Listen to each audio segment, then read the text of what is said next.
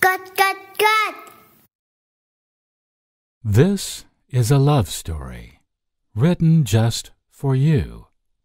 Dare to read it and share it with your loved ones, your dad, your mom, and your friends. By stroking the images and characters with your fingertips and touching objects wandering through the scenery, you will discover lots of surprises. And you can hide your own secrets there. As with love, this book doesn't come with an instruction manual. Dare to go on an adventure and delight in being swept away by the images you discover. It's a journey sown with words, colors, and sounds. And it's enough just to share your swelling emotions with everyone you love.